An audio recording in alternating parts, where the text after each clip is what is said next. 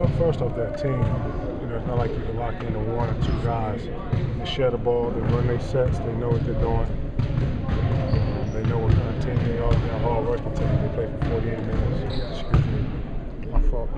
No. Sweat. And they play hard.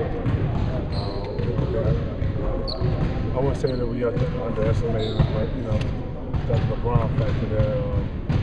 To not know what to expect, to be honest. And they've been playing beautiful basketball, and we got to be ready for that. They rely a lot on their young base guys like Verjao, Hickson, try to challenge those guys, put them into a team defensively. They're high energy guys.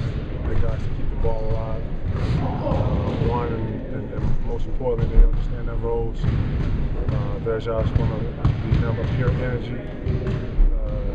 Jay's getting better, as the year goes on, he's getting experience. But Mo's back, and he's giving them a lot of confidence. He's playing with a lot of confidence right now. So they're a team to be reckoned with right now. They're not just some team that's out here getting almost wins. They're playing hard for 48 minutes.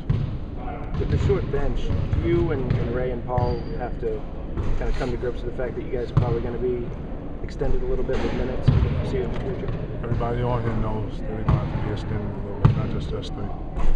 Everybody knows that. Until we get guys, back, we guys have to anticipate playing some more minutes. Does your preparation